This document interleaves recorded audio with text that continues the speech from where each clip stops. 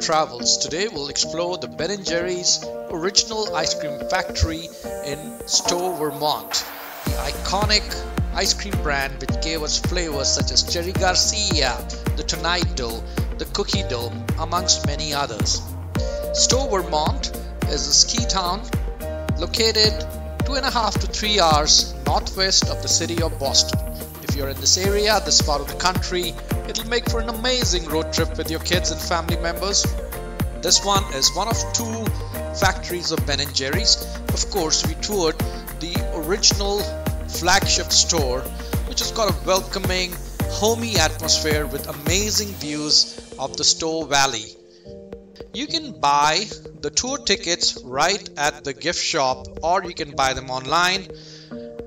We recommend buying them ahead of time online. Your tour starts with a beautiful introductory video which talks about the creation and journey of Ben & Jerry's. Designed by a local Vermont artist, Woody Jackson, and she's been part of the Ben & Jerry's family for decades. Who better to take you on a time-traveling trip through our history? So before we come back to the future, we're heading to the past to show you how Ben & Jerry, 2 kids who met in Merrick, Long Island's 7th grade gym class, grew up to create the world's chunkiest ice cream. First up, the 70s, where those grown-up kids were trying to figure out how to make a living from their love for food. They discussed going into the bagel biz, but they couldn't afford the equipment. So they split a $5 ice cream course from Penn State instead, and got an A- on the open book exam. Not bad. They bought this old gas station and began creating their own flavors. But since poor Ben had no taste, we don't mean a sense of style, he really couldn't taste anything. They put in bigger and bigger chunks and swirls until he declared it ice cream perfection. They gave their creations fun names and began a long tradition of even more fun promotions. Stilt walkers, mimes, even free ice cream for dogs. Ben & Jerry had started an ice cream counterculture, a time not just of free love, but also free cone days. That special day in April started as a way to thank the community for helping them stay in business for an entire year. It was so fun, we've been doing it ever since. As the 70s came to a close and hippies were becoming yuppies, we realized that it was time to get down to business. To the 80s. The 80s. When Wall Street was all about making dough, we wanted to make dough too. Cookie dough. Thanks to an anonymous customer suggestion, cookie dough ice cream was born, putting Ben & Jerry's on the map and into grocery freezers. It became pretty clear that we needed to build a bigger factory. Thanks to a little-known law, we were able to sell stuff exclusively to Vermonters, so that 1 in 100 families here owned a little piece of Ben & Jerry's. We also set aside 7.5% of our annual profits for the Ben & Jerry's Foundation, funding small nonprofits working on social and environmental justice. Global tensions were high in the 80s, and Ben & Jerry's was fighting its own very cold war, using ice cream to protest for more government spending on peace. But the biggest surprise of the decade?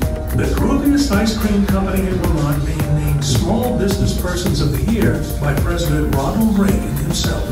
As the 80s ended, we realized that to capture our unique way of doing business, we needed to turn our values into a mission statement. 1. Make delicious ice cream. 2. Grow the company responsibly and sustainably. And 3. Change the world with ice cream as innovatively as possible. Speaking of, do you know what you get when you stamp the 60s on its head? The 90s. In the 90s, people weren't just sitting around watching The Real World on MTV. They were trying to figure out how to make the actual world better. For us, that meant looking at our ingredients and how they could affect people.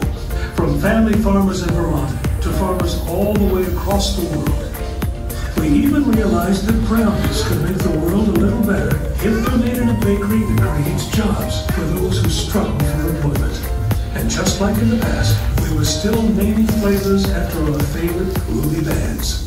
After launching our first flavor in the UK, we were excited to finally start bringing our chunks and swirls to fans worldwide. So forget Y2K. We couldn't wait to greet the new millennium. In the 2000s, people started connecting across the globe, and we were starting to connect them with their favorite flavors. It was at this time that Unilever, now a leader in corporate social responsibility, became interested in Ben & Jerry's. Despite the founder's best efforts to keep Ben & Jerry's independent, the company was acquired by Unilever with a unique agreement allowing us to maintain our own independent board of directors. We continue to make our ice cream available in new and exciting places and to make a truly big difference on the issues we care about most. We're talking big, like a 900-pound baked Alaskan to protest drilling in refuge wilderness, or an entire herd of Ben & Jerry's cows to raise awareness against animal cloning. Our Caring Dairy program helped farmers become more sustainable, and we campaign for marriage equality with Hubby Hubby. Not bad for a company that started at a gas station. Oh, look at that. We're almost to the present.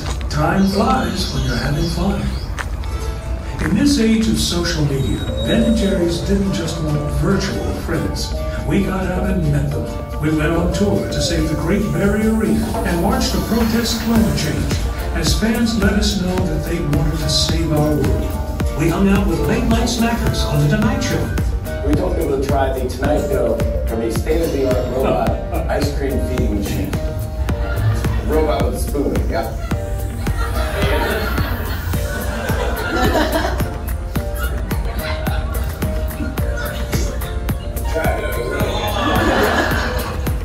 And made an American dream come true.